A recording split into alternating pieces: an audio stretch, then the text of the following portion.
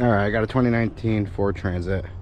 This thing, I filled it up, I vacuumed it for a long time, I pressure tested it. It was slowly leaking, I could not find the leak. Well, it leaked out after a week and a half or 2 weeks. Well, so from then I bought a new tool. I had this ultrasonic leak detector over here, and it was not picking anything up. Now, I don't know if you'll be able to hear this, but so I need headphones in it. Alright, I don't know if it's gonna pick this one up, but if I go right here,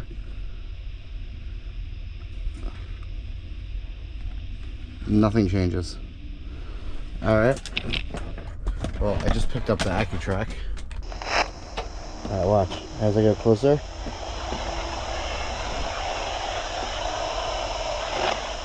Out.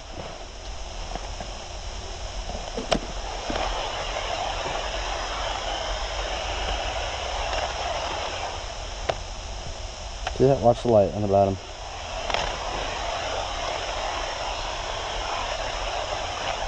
I think it's a clear leaking evaporator.